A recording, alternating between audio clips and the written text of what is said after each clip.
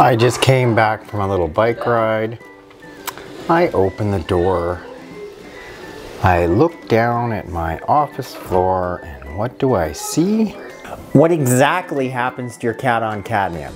Get the answers in this video.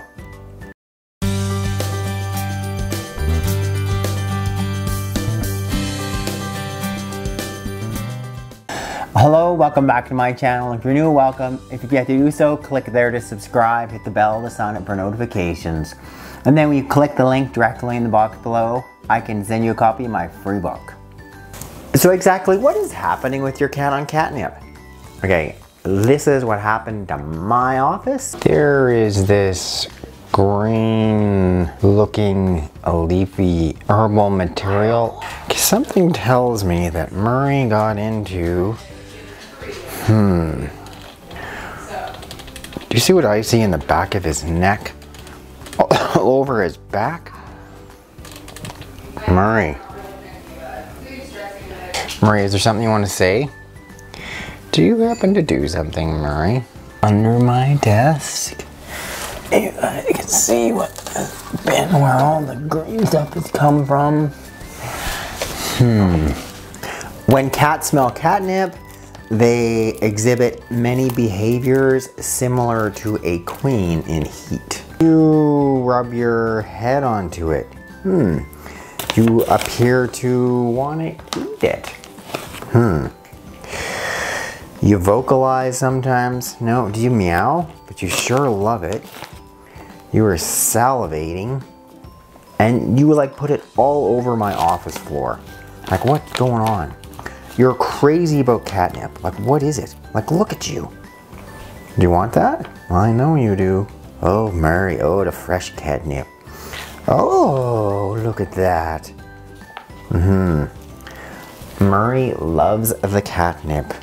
Catnip is part of the mint family, and it releases an oil called napetolactone. And that makes its way in through your cat's nose.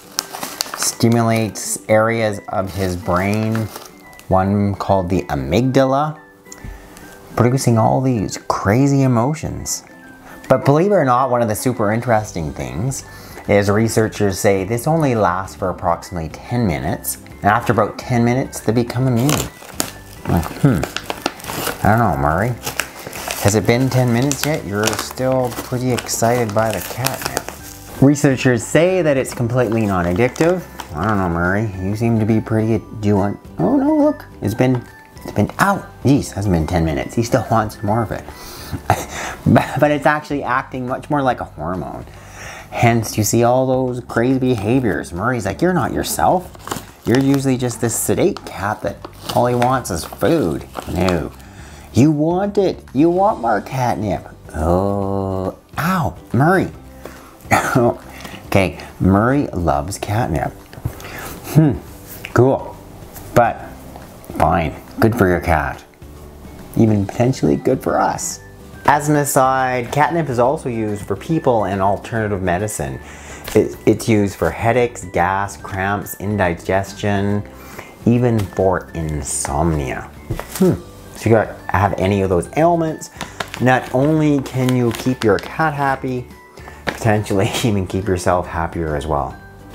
You're that slightly irritated, I want my catnip look. Look at you purring away there. You're like, oh, life is good. If only it could be like this every day. As an aside for our cats, catnip can also be an aid in terms of helping a cat that won't eat. It can be an appetite stimulant. And another one of the essential oils isolated from catnip has proven to be a really effective insect repellent. So it may be that having your cat consume catnip, roll in it, can also help keep things like fleas away. Such a good natural treatment. So it's non-addictive, super safe, can do your cat no harm, just a whole bunch of good. What do you think, Murray?